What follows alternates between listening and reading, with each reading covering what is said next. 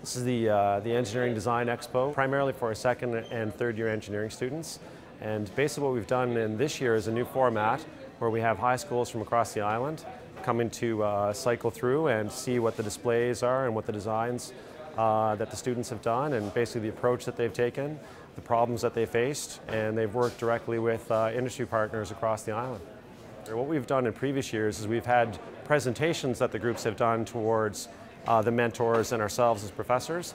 This year we wanted to open it up and really work directly with engineers PEI as well, and really promote the concept of engineering, and really try to get high schools involved with what it is we're doing, engineering, the university overall, and also engineers PEI. Well, basically each team is comprised of 4 or typically 5 engineering students, both second and third year.